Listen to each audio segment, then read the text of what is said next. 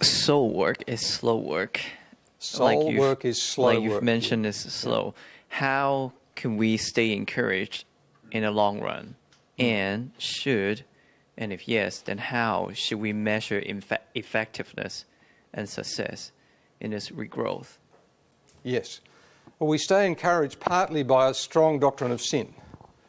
That although we're in the kingdom of the Son, we're not in the kingdom without sin. And we expect people to regress, we expect temptation, we find it ourselves, we're attracted by wealth, by nice homes, by nice cars, we do things for the wrong motives. So just expect it. And along the way, we're picking up the pieces in our own life and in others' lives from just some bad, unwise decisions or sinful decisions, and not to be surprised by that. So we have a healthy doctrine of sin, and the other side of it, of course, is a healthy doctrine of sanctification, that the Spirit sets apart and purifies. The fruits of the Spirit will happen. The John 15 fruit will happen, of love and of making disciples.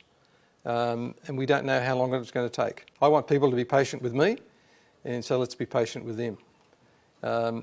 It gets hard, though, when the budget's a bit low and the money's not coming in and there's expectations of growth. So it comes out of doctrine in the end.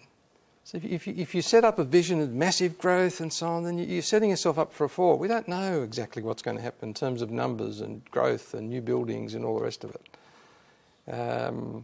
We'll come back to that later on, but I think doctrine of sin, doctrine of sanctification, put them together, whichever one you need most today. All right.